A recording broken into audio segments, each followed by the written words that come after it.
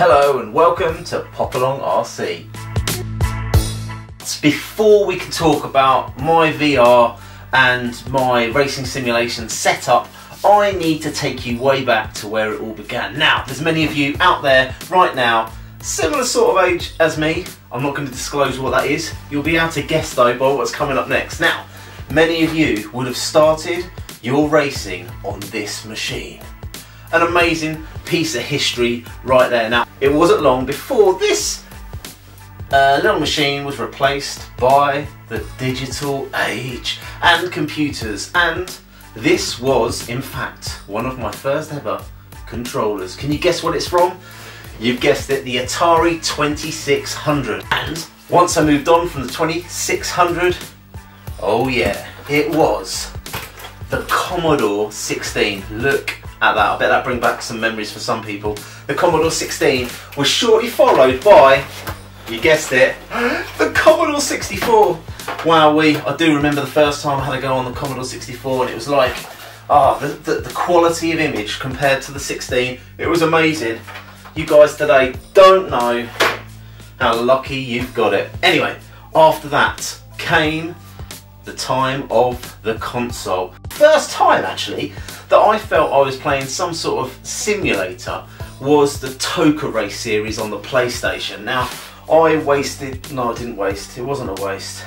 It was fond memories. I spent a lot of time racing on TOCA Race Driver. I mean, a lot of time. I used to go around a friend's house and we used to play till like 4 in the morning. I can't talk about the PlayStation without talking about Gran Turismo. Now, this game is an absolute classic.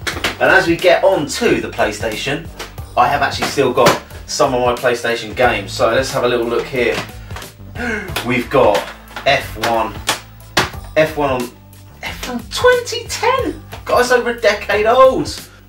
Sega Rally re-released there for the PlayStation 3. I couldn't not get that. Now, Sega Rally actually, if we look at the original footage, you've got the Toyota Celica, which inspired something which I have to share with you.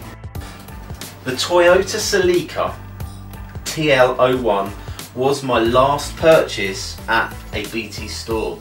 I've had a few because this bag, you might recognise some of the pictures on the front here. I actually had the Hot Shot. That was my first RC car back in the day. Back to the computer games. God, I've gone off on one here. When I got my PlayStation 4, I got Project Cars, and at the same time as getting Project Cars, I also got my steering wheel. Now my steering wheel is the Thrustmaster. Amazing. The force feedback you get when you're driving is really realistic, and I absolutely love my steering wheel. Now, the steering wheel bolted to a little coffee table isn't quite the same as having your own little car seat, and that is exactly what I've got. I have got this fantastic little car seat. Now, I also like, and this is what really adds the extra dimension, is, where is it? It's this game here, Drive Club VR. Now, for this I don't even need to plug into the TV. I literally put my headset on, I sit in the car, and when you've got that headset on, you can look around the car, you can feel the steering wheel in your hands, you can feel the chair around your back, you can lean out and look at the side of it. It's just so immersive. That feeling of being in the car, it's amazing. I really do enjoy my VR.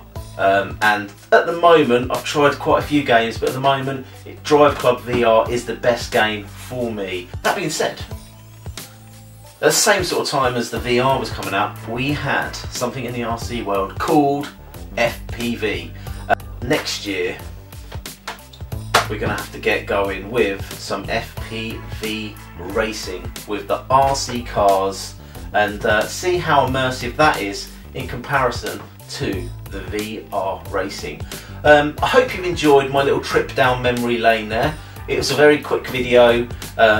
We're in lockdown still, so we can't get out and race, and I'm probably going to have a little session on the old VR racing this evening just to get that little racing buzz out of my system. Please like, please subscribe, and until the next time, stay safe people.